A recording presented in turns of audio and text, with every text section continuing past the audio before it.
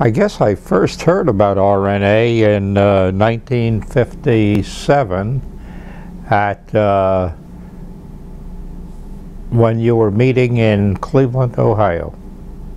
Joining RNA was a no-brainer because I was, covering religion, and it gave me a chance to meet the men and women who were covering the field, and I loved it from the beginning.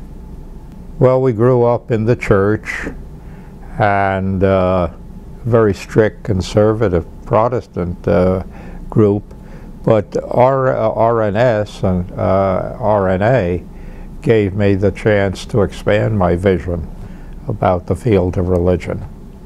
Well, even at that first meeting, I was so interested to see that one of our keynote speakers in 1957 was Archbishop Kroll. I forget his first name now, but he was the Cardinal Archbishop of, I think, Detroit, if I'm not mistaken. And so RNA, provided a platform for people I would have never otherwise met. Yeah, I mean, journalists are, they're a special breed. And I mean, we have great memories. One of my favorite, when I was in seminary, I was called out to help in the press room of the National Council of Churches in St. Louis. On that occasion, and these were all men in this case, after a hard day's work in the newsroom, the boys decided that they needed some potent potables. So they went out, but before they left the auditorium, they saw this, have you heard this story?